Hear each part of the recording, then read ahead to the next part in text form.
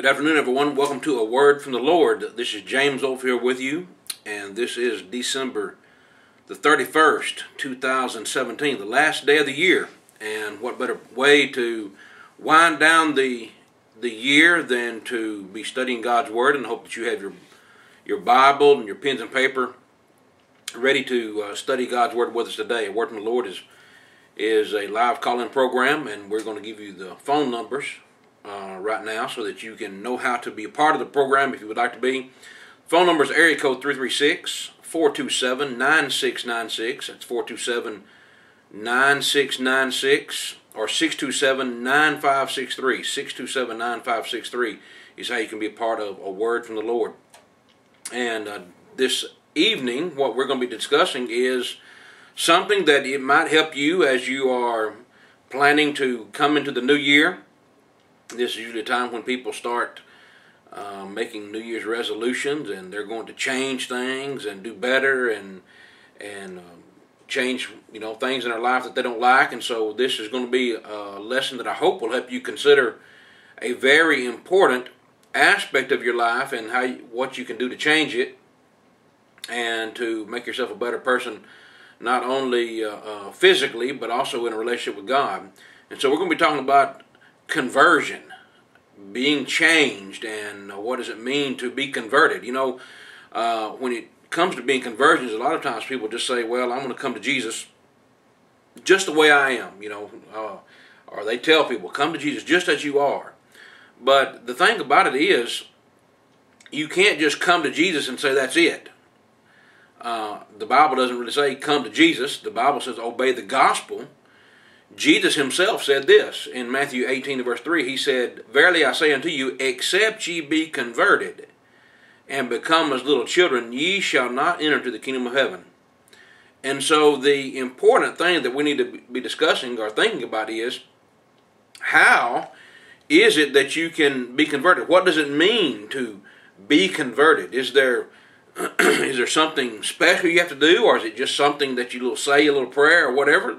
You get a little track and people tell you, well, just say this little prayer or just make these changes and boom, you're converted. But what does the Bible have to say about being converted? Is there something that has to change in order to enter the kingdom of heaven? I mean, what does it mean to become converted? Except ye be converted is what Jesus said. So conversion is something you really should be considering, something you should be thinking about as you enter into this winding down this year, and as you start the year 2018. So I hope that you will stay tuned and join us in our study together as we talk about being converted.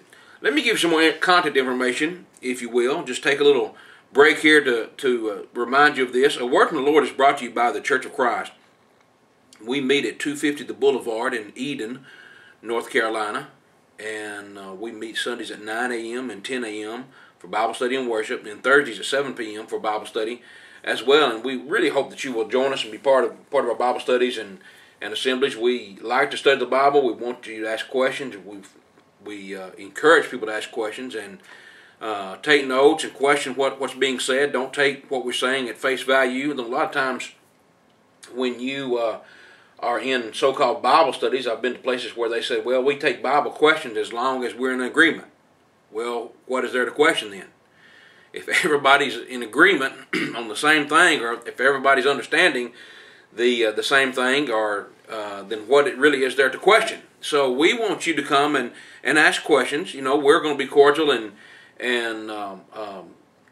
take your questions seriously, and we'll give you a Bible answer for what you're asking. But we want you to come and be part of our assemblies with us and study the Bible with us. We hope that you will do that very thing. 250 The Boulevard is where we meet, and it's the Church of Christ. If you would like to reach me after this program is over with, you can reach me at 276-340-2653, 276-340-2653, or you can email me at awordfromthelord@gmail.com, awordfromthelord@gmail.com, and we'll be glad to discuss the Bible with you that way, or come to your house, have a home Bible study, or anything that we can do, any literature.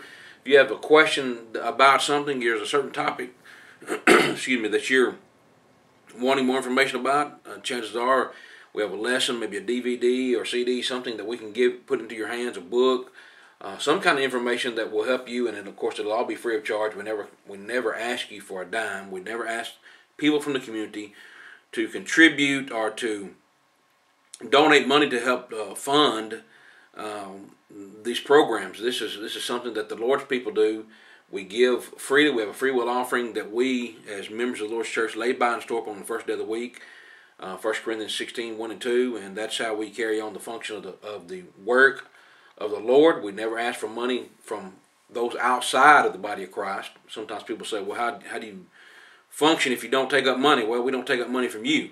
We're asking where our brethren give, and so that we don't have to ask money from the outside. We don't have to have telethons or begathons, as I like to call them, because that's just, we're doing the things the way the Bible says, and that's how we're taking care of our needs. So we hope that you'll come visit with us and participate with us and let us help you in any way we can as we're looking forward to studying God's Word. So as we're winding down 1 year and starting into another, there may be some changes that you need to make. Maybe some changes that you're thinking about making. But as we said in Matthew 18 and verse 3, Jesus said, except ye be converted, you cannot enter into the kingdom of heaven. So what does it mean to be converted? And then how does a person then be converted? Well, first of all, we need to understand where conversion takes place. Conversion has to take place in your heart. It has to take place with the inner man. In Matthew 13 and verse 15, Matthew 13 and verse 15, I want you to listen to what Jesus said.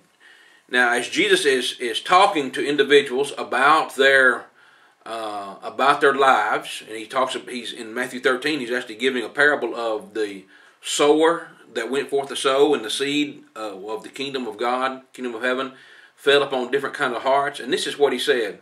He said, therefore speak I to them in parables, because they seeing see not, and hearing they hear not, neither do they understand.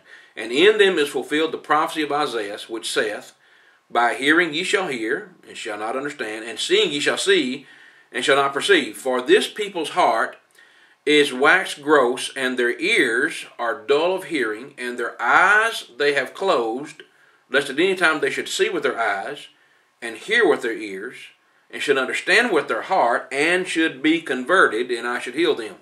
So the thing about conversion is, you have to understand that it is something that takes place with the inner man. People make changes on the outside all the time. They do things to change their looks, you might say, but that is not a conversion. That may be a cover-up or a type of conversion, maybe converting the outside, but that doesn't mean that it's really changed on the inside. And so this is what we're talking about. A conversion is a deliberate change made by a person. Someone says, you know what, I'm going to make a change. It has to start on the inside, because a man, you and I, we're people from the inside out. And you can make some superficial changes on the outside, and that doesn't mean that you're really a changed person. It's kind of like plastic surgery, I guess. And that's really what man-made doctrines do. Man-made doctrines are really just plastic surgery. They give you a facade, an outward appearance of changes, but inside, if you haven't changed, you're still the same person. And here's a good example. In Acts chapter 17, I want you to notice what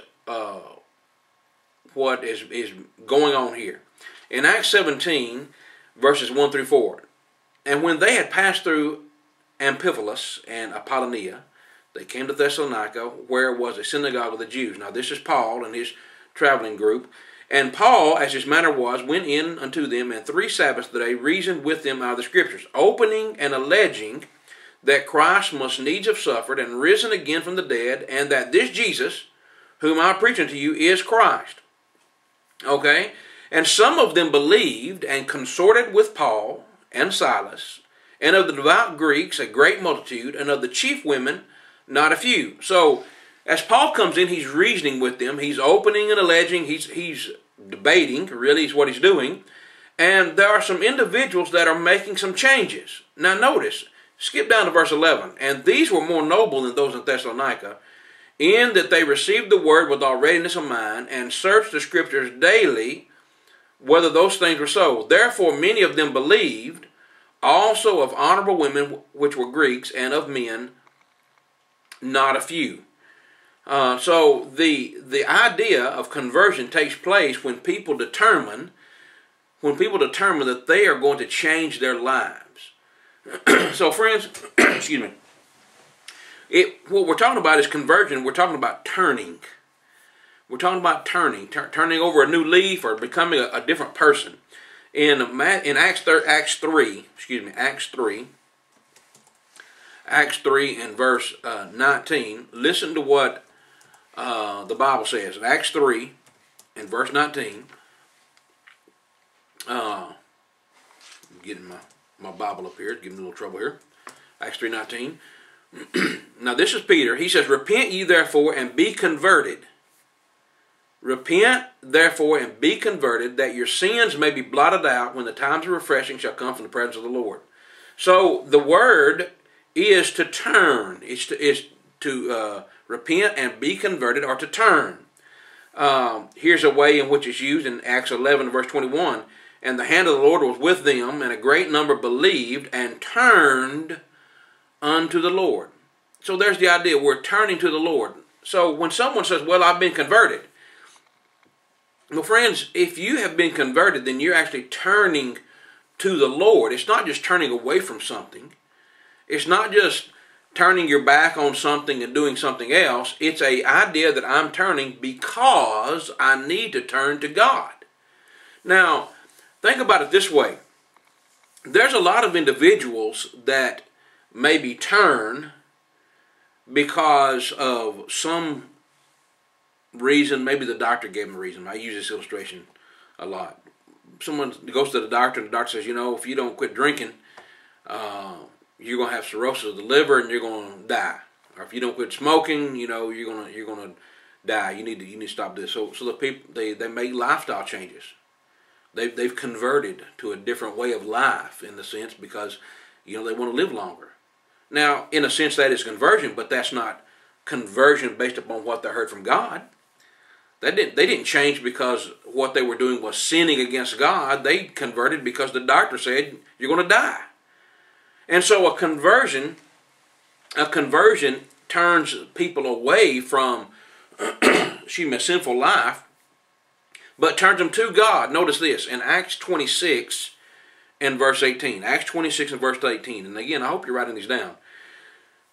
Paul said his job, this was his job. He's telling about his conversion, and he's telling what Christ wanted him to do. And he said, here's my job.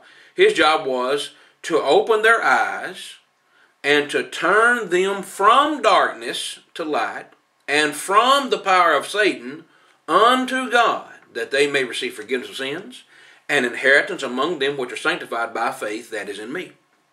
So they turn from darkness to light. They turn from Satan unto God.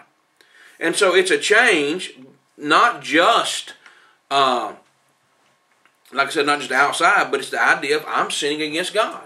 Let me give you another way to think about this. In 2 Corinthians chapter 7 and verse 10, now this is where Paul is talking about repentance, and this is along the same lines.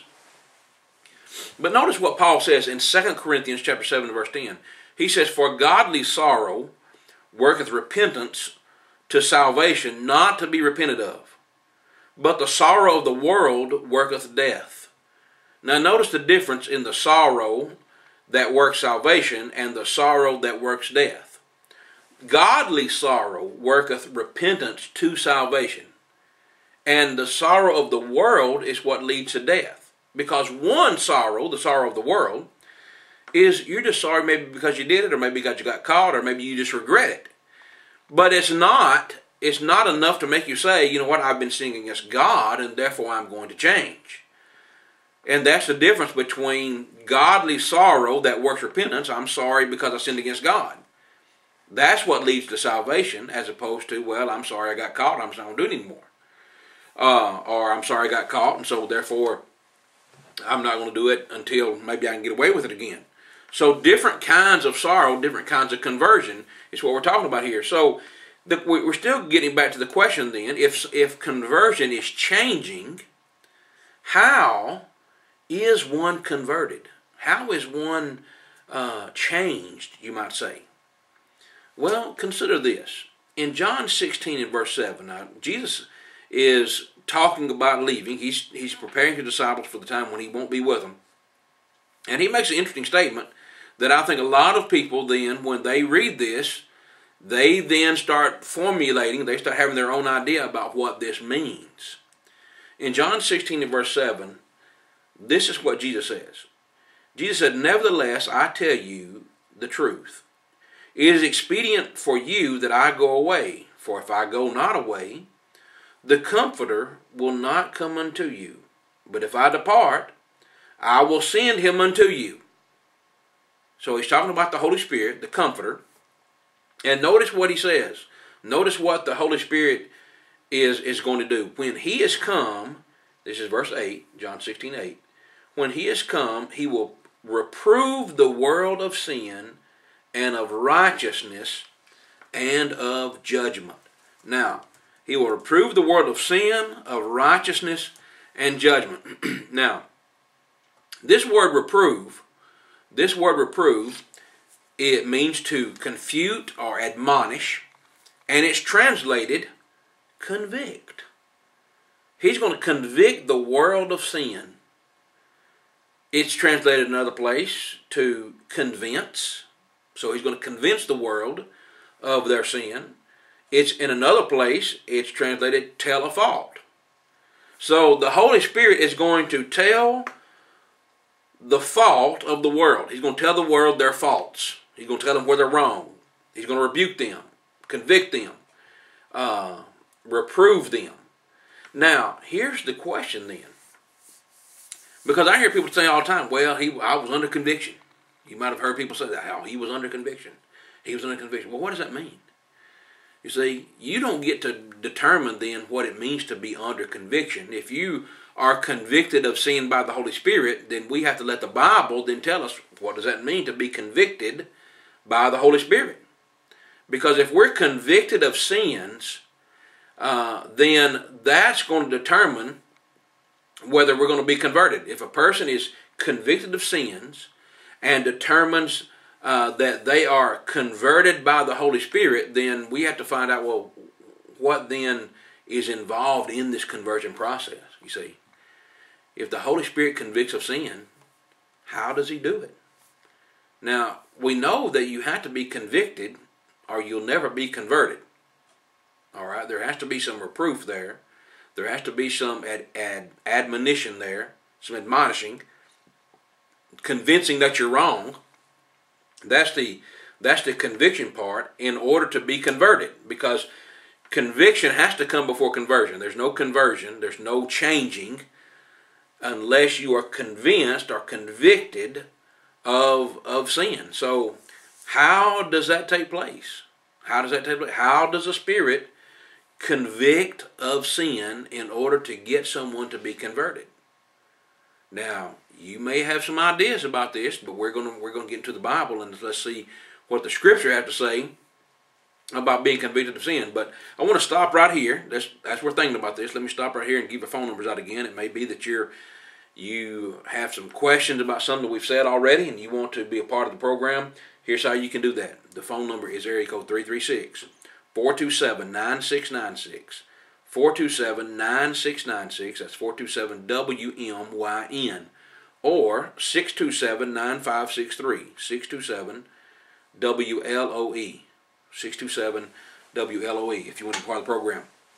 And the phone lines are open, so go ahead and call. Now, so how is it that a person is convicted of sin? How does the Holy Spirit convict of sin? Well, let's notice some things first. Let's stay in John chapter 16. John chapter 16 and look at verses 7 and 8 again. Jesus said the Spirit was promised. He promised his disciples the Spirit. It's expedient for him to go away so that the Comforter will come. If the Comfort the Comforter won't come as long as Jesus is there with them. He said, but if I depart, I'll send him unto you. And then he said, so the Spirit was promised, and then he said the Spirit was going to convict the world of sin, or reprove the world of sin. So the question we're having is, how does the Spirit do this? Or how did the Spirit do that? Well, let's continue reading. Let's continue reading, and when we get to John 16 and verse 13, this is what Jesus says. Howbeit, when he, the Spirit of truth, is come, he will guide you into all truth. For he shall not speak of himself, but whatsoever he shall hear, that shall he speak, and he will show you things to come. Now, the Spirit is going to give some words. The Spirit is going to give some words, some truth that he's guided the apostles in. And that's how he is going to then convict the world. Conviction has to come through the Word. Now, remember, just because someone's convicted of sin, that is, they're reproved of sin, or they're convinced that they are sinning, that does not mean that they're converted. I mean, people can be convicted that they've done wrong and not change one bit. All right? But this is how the Spirit is going to convict. He's going to convict through words. Let me give you some examples here. Just a couple examples. In Acts chapter 2, verses 1 through 37, you have Peter and the other apostles on the day of Pentecost. And they're standing up preaching. And Peter says to them,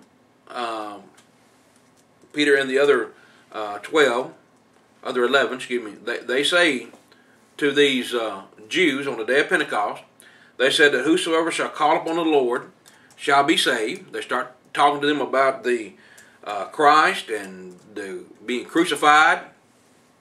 And this is a fulfillment of the prophecy of Joel and so forth. And in verse 21 he says, and it shall come to pass that whosoever shall call on the name of the Lord shall be saved. And he addresses, ye men of Israel, hear these words, Jesus of Nazareth, a man approved of God among you by miracles and wonders and signs, which God did by him in the midst of you, as ye yourselves know. Him being delivered by the determinate counsel and foreknowledge of God, ye have taken and by wicked hands crucified and slain. And God hath raised up, having loosed the pains of death, because it was not possible that he should be holden of it. So he's convicted them. He says, you killed the Christ, you crucified him, you slew him, but God raised him up from the dead. Now, as he goes on, we most are pretty familiar with Acts chapter 2. When he gets to verse 36, he says, therefore let all the house of Israel know assuredly that God hath made that same Jesus whom ye crucified both Lord and Christ. Now, when they heard this, they were pricked in their heart. Well, what had happened to them? They were convicted.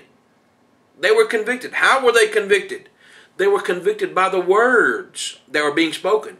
Whose words were they? Well, Peter and the rest of the apostles were speaking, but ultimately it was words that they were being guided to give by the Holy Spirit. The Holy Spirit was guiding them to say these words, which in turn was convicting these people, this large group of people on the day of Pentecost, and that's how they came to say, men and brethren, what shall we do? So they were convicted by these words. We could go through a number of these conversion accounts, and if we have time, we'll go through some of them. Some more of them. But the one thing you're always going to find out, friends, is the Holy Spirit convicts through words, and that in turn is what gets people to convert. That's what gets them to change. Now, as we said, just because they were convicted, that doesn't mean they were converted. But when they heard the words, and it pricked them in their heart, and they were convinced we've killed the Christ, then they were converted. So the method of conviction and conversion is through the preaching of the Word. In Romans 1 verse 16, that's why Paul says, I'm not ashamed of the gospel of Christ, for it is the power of God unto salvation to everyone that believeth. to the Jew first and also to the Greek. The power of God to save is the gospel, the preaching of the gospel. And so, in order to be converted, number one, you have to be convicted by the Word. Now, let me just stop and make this point, friends. You might feel guilty about something. You might be made to feel, I'll use the denominational term, under conviction, right? You may be under conviction for something, but you didn't become under conviction based upon hearing the Word of God. Listen, I've heard tons of preachers. You turn them on TV and hear them all the time, and what you hear people using sob stories, or you hear them hyping up the emotions, and people, they respond. And they'll do all kinds of things because they've been hyped up on the emotion. Send your $1, send your $1,000, plant your seed. If you love Jesus, you'll pass this on to your friends, whatever it may be. And people are convicted based upon what they hear, but it's not from the Bible. So friends, number one, conversion has to start by being convicted by the Word. Now, if what you're hearing is not in the Bible, friends, and you're saying, well, I gave my soul to Jesus. Well, what did you hear, first of all? Because if you heard something that's not in the Bible, did you really give your soul to Jesus? See that? If you heard something that's not in the Bible, did you really convert to Jesus? Did you really convert to the Lord's side? Because the only way you can convert to the Lord is if you hear words from the Lord. See how they go hand in hand? So you can't be, let's just say it this way, you can't be convicted wrong and converted right. If the Word of God is not what convicts you, then you're not going to be converted according to the Scripture. So here's what's necessary. Here's what's necessary in order to be converted or convicted and converted. There are some things that must take place in order for there to be a conversion, as the Bible talks about. And without them, there is no conversion. Number one, you have to have a change of heart. We kind of talked about that a little bit. If your heart is not changed, then you haven't really been convicted or converted. All right? Now listen. In Acts chapter 15 and verse 9. Now, in the context here, you have a large group of Christians. They've come together in Jerusalem, and they're discussing whether Gentiles have to obey the law of Moses, be circumcised in order to become Christians. And this is what Peter says. Peter said, this is Acts 15 verse 7, he said, "Men and brethren, ye know how that a good while ago God made choice among us that the Gentiles by my mouth should hear the word of the gospel and believe. And God, which knoweth the hearts, bear them witness, giving them the Holy Ghost, even as he did unto us, and put no difference between us and them, purifying their hearts by faith." Now, here's the point I'm wanting you to get. You have to have a change of heart. All right? Faith comes by hearing, and hearing by the word of God, Romans 10:17. And again, if your heart's not changed based upon what you heard the Bible say, then you didn't really change.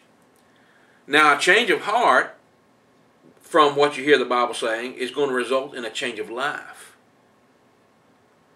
It's going to change your life. In Matthew 12 and verse 41, Matthew 12 and verse 41, now Jesus is speaking here, and listen to what he says.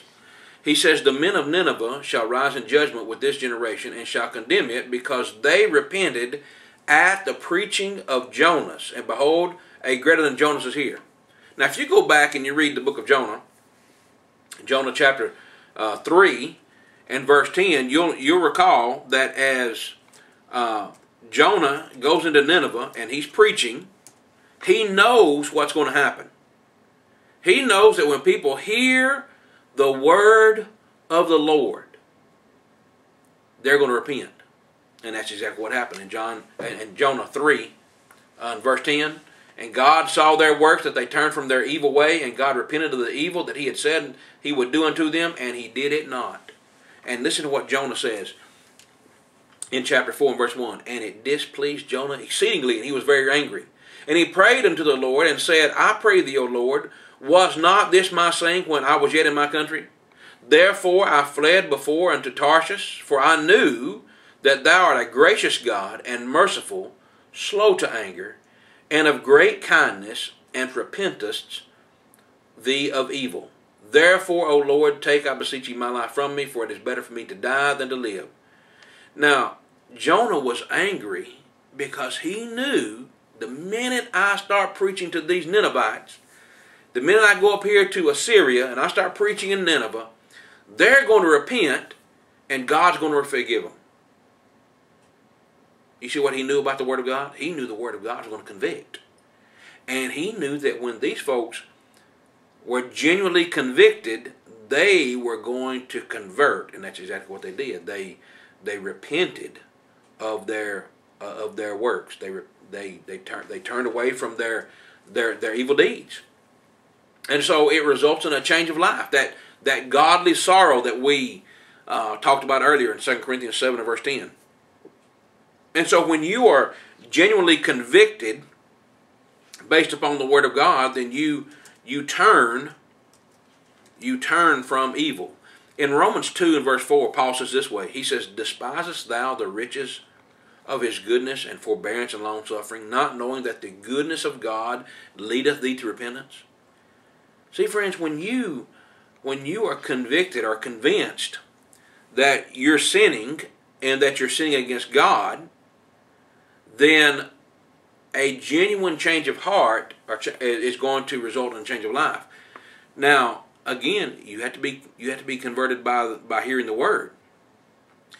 This is why, friends, sometimes people say, well, you know, James, sometimes y'all too hard. Y'all telling people about what they're doing. You tell them they're wrong. Well, the reason why you come out and tell people they're wrong based upon the Bible is because you want them to genuinely be convicted that what they're saying or doing or how they're living or how they're worshiping is wrong according to the Scripture. The Word is what's going to convict them. Now, their heart is what's going to determine if they truly convert. See?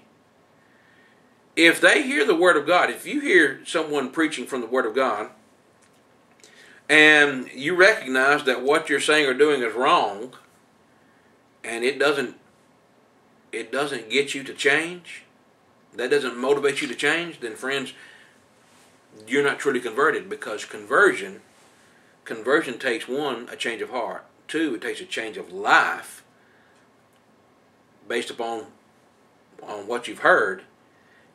And then that, in turn, brings about a change of state, change of where you are. Now, what do you mean by that, James? Here's what I mean by this. In Colossians 1 and verse 13, listen to what Paul says. Colossians 1 and verse 13. He said, Who hath delivered us from giving thanks to the Father, which hath made us meet to be partakers of the inheritance of the saints in light, who hath delivered us from the power of darkness, and hath translated us into the kingdom of his dear Son. Now, this is what I know about conviction and conversion. If a person hears the gospel, and they realize, you know what I'm doing is not in accordance with the Scripture. And so they start making changes. If they're sincere in those changes, you know where they'll wind up? They'll wind up leaving any man-made traditions that they're following, any man-made churches they're in, and they'll wind up in the kingdom of God. Now, friends, there are plenty of people out there, and some of you are listening. I know you listen to the program, you watch the TV programs, you listen to this program, and you're saying, you know what y'all saying is right. But you're still in the Methodist church, you're still in the Baptist church, you're still in the Lutheran church, you're still in the Presbyterian church. It hadn't moved you. You say, oh, I know it's right. Well, okay. You know what's right. If what we're saying is right, and what we're saying is that the church you're in is wrong, Are you really convinced about it? If you're really convinced that the church you're in is wrong, then why haven't you changed where you are? If you're truly convicted that the way you've been worshiping is wrong, why haven't you changed? Why haven't you genuinely been converted then? Let me give an example of how this works. When the Apostle Paul was told, when he was convinced, we'll say, that he was wrong, notice what happened to him in Acts chapter 9. Acts chapter 9, he's going to Damascus, and we're going to start reading in verse 3. And suddenly there shined round about him a light from heaven, and he fell to the earth, and heard a voice saying unto him, Saul, Saul, why persecutest thou me? And he fell to the earth, and heard a voice, and he said, Who art thou, Lord? And the Lord said, I am Jesus whom thou persecutest. It is hard for thee to kick against the pricks. And he, trembling and astonished, said, Lord, what wilt thou have me to do? And the Lord said unto him, Arise, and go into the city, and it shall be told thee what thou must do. And the men which journeyed with him stood speechless, hearing a voice, but seeing no man. And Saul arose from the earth, and went, and when his eyes were opened, he saw no man, but they led him by the hand, and brought him into Damascus.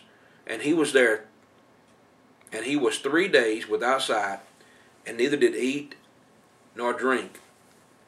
Now, was Saul of Tarsus, was he convicted?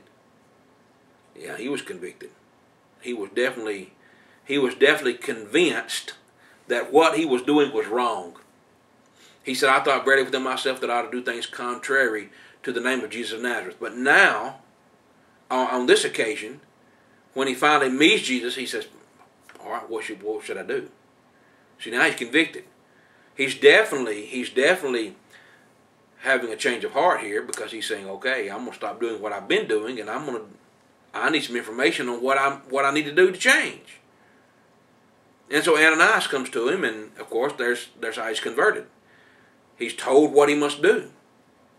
And so that's the change. But look here's my point. What did Paul do once he talked to Ananias? Once he talked to Ananias, do you remember what he did? Let's notice in Galatians 1 and verse 16. Paul says that when God called him to reveal his Son in me, that I might preach him among the heathen. Notice what he says here, Galatians 1:16. He says, immediately I conferred not with flesh and blood, neither went I up to Jerusalem to them which were apostles before me, but I went into Arabia and returned again into Damascus. When Saul of Tarsus was convicted that he was doing wrong, that what he thought was right, the way he was worshiping, when he was told, the way you're worshiping is wrong, Saul. You actually are killing Christians. You're actually persecuting Christ. And when he was convicted of that, he said, okay, what I need to do. And when he was told what he needed to do, I suggest you go back and read Acts 9 and verse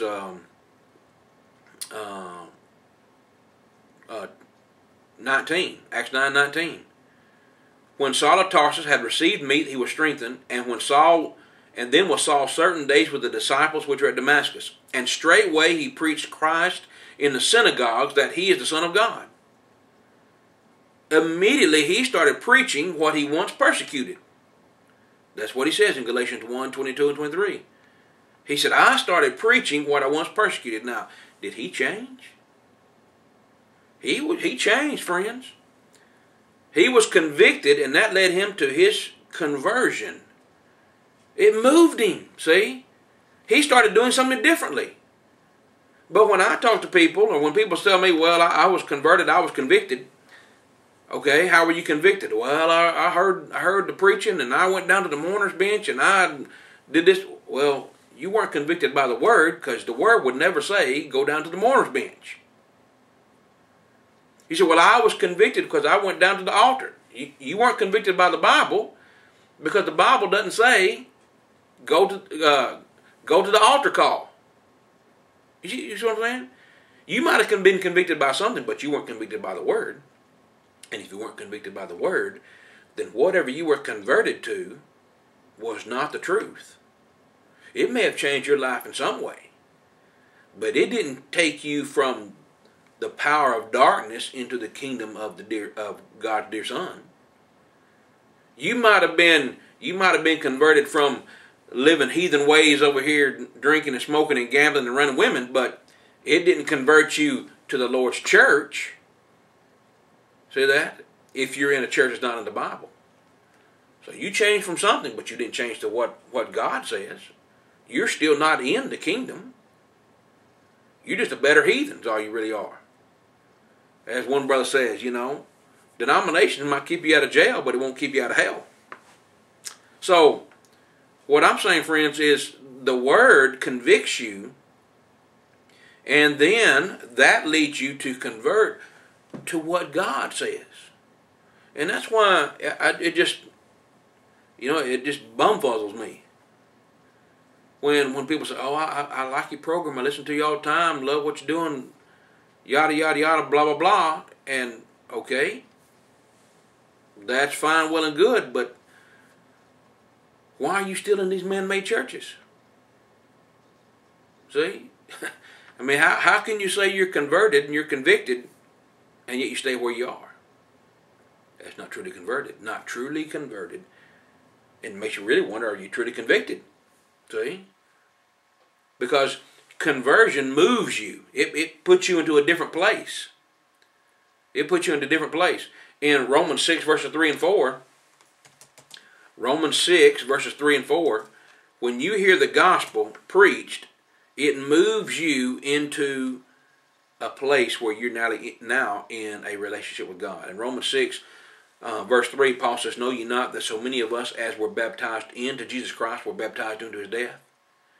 Therefore we are buried with him by baptism into death, that like as Christ was raised up from the dead by the glory of the Father, even so we also should walk in newness of life.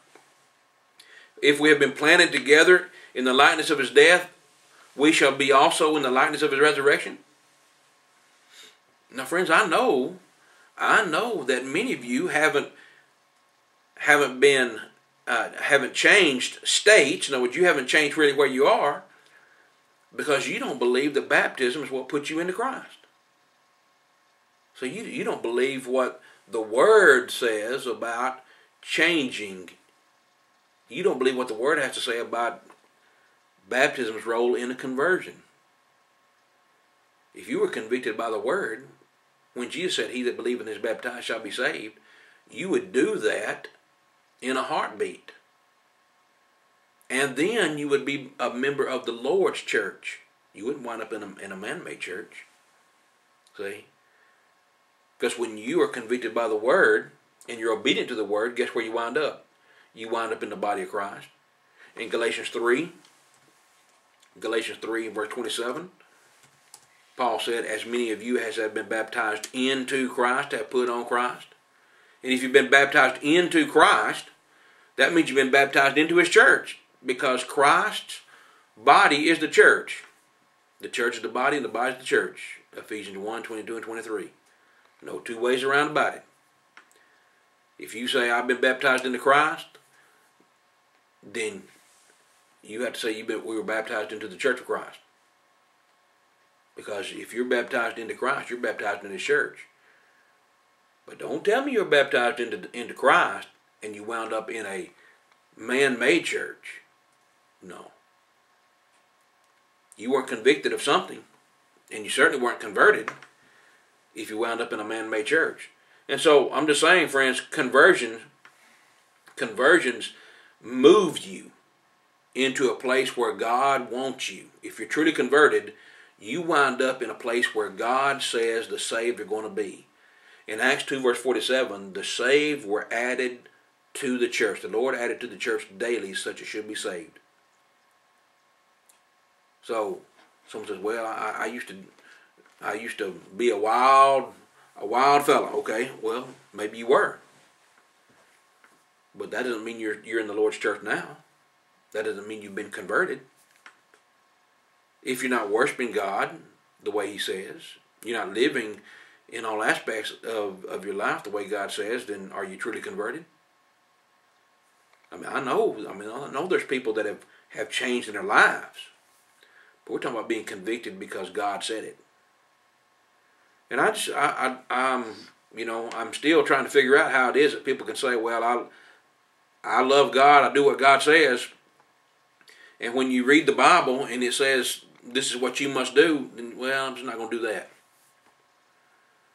Well, you must not really be convicted by the Word, because you haven't truly been converted. So how do you know when you're converted? Call me and tell me how you knew you're converted. See?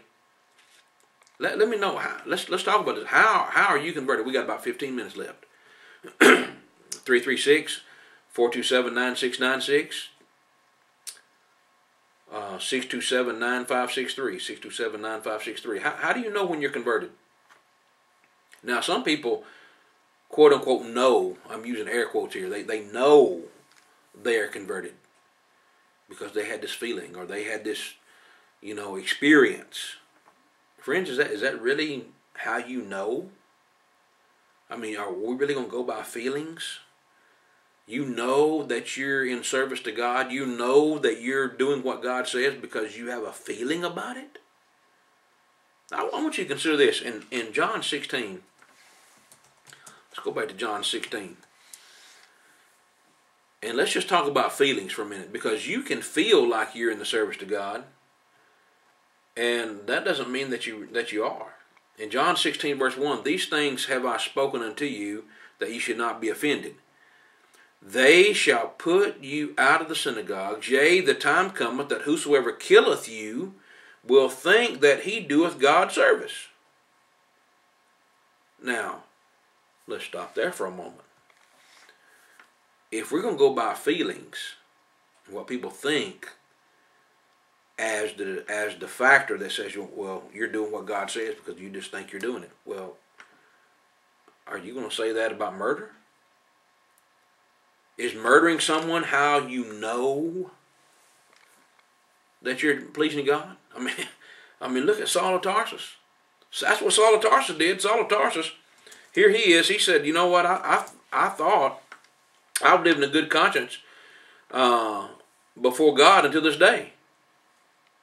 He said, I just, I had no problem killing these people. In Acts 24 and verse 16, he says, "And herein do I exercise myself to have always a conscience void of offense toward God and toward all men." He thought that what he was doing was the will of God. Did that make it right? So you think, well, I go to church every Sunday. I'm active in my church, is what people say. See, I'm active in my church. I help at my church. We have Vacation Bible School at my church. I'm part of the Ladies Auxiliary Club at my church. We take food over to the sick people in my church. See that? Well, I'm a preacher in my church. Well, how did you get into your church? Where were you convicted about that? See that? Just because you think this, friends, doesn't mean that you've been convicted by the Word of God, and therefore there's no way you can say you're truly converted to God. You can't say you're truly converted to God if you're just going on feelings. See that? So how is it that you're going to say, well, I know I'm converted?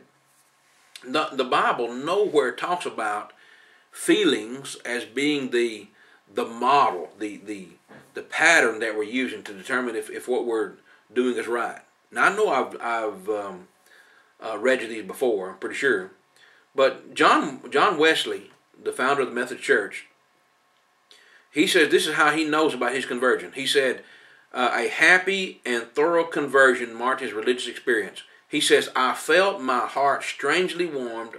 I felt I did trust in Christ alone for salvation, as assurance was given me that he had taken away my sins, even mine, and saved me from the law of sin and death. He knew he was saved because he felt it. I feel it. Oh, I feel it. I must be saved. I had a strangely warm feeling, and I did trust in Christ alone for my salvation. And I had assurance that my sins were taken away. Now, friends, is that convicted by the Word of God? Because you don't find that in the Word of God. Nowhere would you ever find in the Word of God get a warm feeling for assurance that what you've done has converted you. And in the Book of Mormon in Moroni chapter 10 verse 4, here's what the Mormons say. When ye shall, this is Moroni 10 verse 4 from the Book of Mormon, and when ye shall receive these things, I would exhort you that you would ask God, the Eternal Father, in the name of Christ, if these things are not true. And if ye shall ask with a sincere heart, with real intent, having faith in Christ, he will manifest the truth of it unto you by the power of the Holy Ghost. All right, so you got to ask with a sincere heart and in real intent. All right, now that sounds pretty much like what John Wesley did, but let's read again. In Doctrines and Covenants, chapter 9 and verse 8, again, this is the Mormons, Latter-day Saints. Doctrines and Covenants, chapter 9 and verse 8, but behold, I say unto you, that ye must study it out in your mind, and then you must ask me if it be right. And if it is right, I will cause that your bosom shall burn within you, therefore you shall feel that it is right. Friends, that's not conviction based upon the Word of God. That may be conviction based upon Joseph Smith, That may be conviction based upon what a man says. Will give you some assurance, but that is not assurance from the Bible. How can you say you're convicted?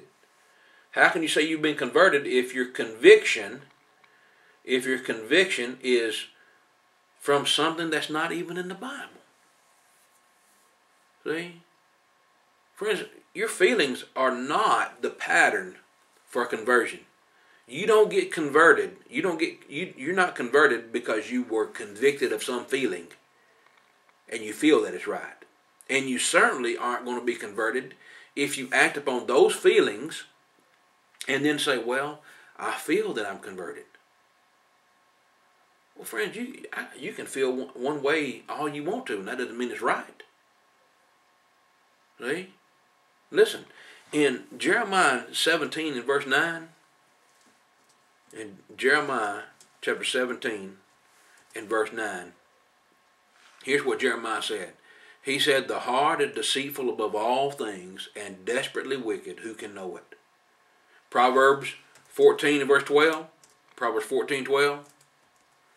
There is a way which seemeth right unto man, but the end thereof are the ways of death. You may think it's right.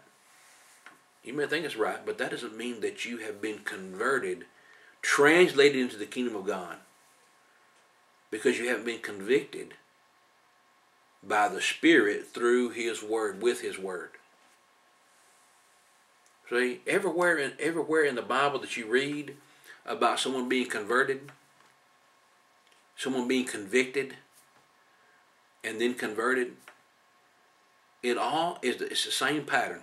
It's the same pattern. In the New Testament, it's the same pattern. Always. They hear the Word and they obey it.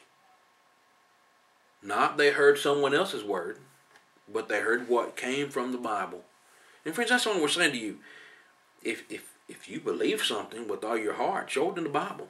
If you're convinced that what you believe is right, if you're convinced that what you have obeyed is the truth, just show it in the Bible. $1,000 reward. $1,000 reward for someone who can show the Baptist church in the Bible. Can't be done. Methodist church, not in the Bible. Lutheran church, not in the Bible. The practices of the Lord's church are clearly set forth in the Bible. In other words, the pattern of the Lord's church, what it looks like, what it acts like, how it operates. It's in the Bible. And if you say, well, I'm part of a church that's in the Bible, you say, I'm in the Church of God. Okay, well, so you're in the Church of God. Let's see if the Church of God that you're in matches up with the Church of God in the Bible. Is the Church of God described in the Bible, does it look like the Church of God that you're going to describe? I guarantee it's not. The Church of God in the Bible doesn't have women preachers, but the Church of God headquarters in Cleveland, Tennessee does. The Church of God in the Bible does not have a headquartered in Tennessee, but the Church of God denomination headquartered in Cleveland, Tennessee. The Church of God in the Bible doesn't have one pastor ruling the whole churches, but the Church of God, Man's Church of God does. See how different it is? Mechanical instruments and music, not in the Church of God in the Bible, but the Church of God you read about in the Yellow Pages, over there in Cleveland, Tennessee. Oh, they'll have it. Now, why are you convinced that's the right church? You weren't convinced by the Bible. Can't be convinced by the Bible. So how do you know you're converted? You know you're converted when you've done what God said do. And that's what we're always stressing. Let's just go back to the Bible. Let's find out what God said do. And if you can show that you did what God said do, then you can say with greater certainty that, I'm converted. I'm a child of God. In 1 John chapter 2, in verse 3, here's what John says, and hereby we do know that we know him, if we keep his commandments. He that saith, I know him, and keepeth not his commandments, is a liar, and the truth is not in him. But whoso keepeth his word, in him verily is the love of God perfected. Hereby know we that we are in him. Do you keep God's word? You say, well, I keep God's word. Well, if you're keeping God's word, won't you show me what you do in the Bible? See how easy that is? How simple that is? So how are you converted then? Well, in Acts 16 verse 31, Acts 16 verse 31, we'll try to wrap up here. The Philippian jailer was told, he said, what must I do to be saved? And they said, believe on the Lord Jesus Christ, and thou shalt be saved in thy house. And they spake unto him the word of the Lord, and all that were in his house. And it took him the same hour of the night, and washed their stripes, and was baptized, he and all his straightway. What did they do? He believed, based upon hearing the word of God. That convicted him to do something, to repent. He washed their stripes. Paul said all men must repent. It's a command of God, Acts 17 verse 30. And then be baptized. Everybody in the New Testament, friends, who were convicted of the truth after they heard the word of God, were convicted and converted by believing that Jesus is the Son of God, repenting of their sins, and confessing that Jesus was the Son of God. Confessing their faith in Christ, Acts 8, 36 through 37. And then being baptized for the remission of sins. Every one of them in the New Testament, all were baptized for the remission of their sins. You can read all the conversion accounts. Some of them will just give us a piece of what they did. Maybe they heard, maybe they believed, maybe they repented, but they all are said to have been baptized. Why? Because baptism is where God operates and takes away their sins. Colossians 2 verses 11 and 12. God operates and removes our sins when we, after being convicted of the Word of God, convinced that we need to repent and turn to Him and be baptized for the forgiveness of sins, that God adds us to the church. Friends, that's how you converted. Let us know if you are convinced that where you are is wrong. Let us help you in any way we can. My name is James Oldfield. This is a Word from the Lord brought to you by the Church of Christ. Meets at 250 The Boulevard. Reach me at 276-340-2653. Till next time, see you next year. Always make sure you're getting it.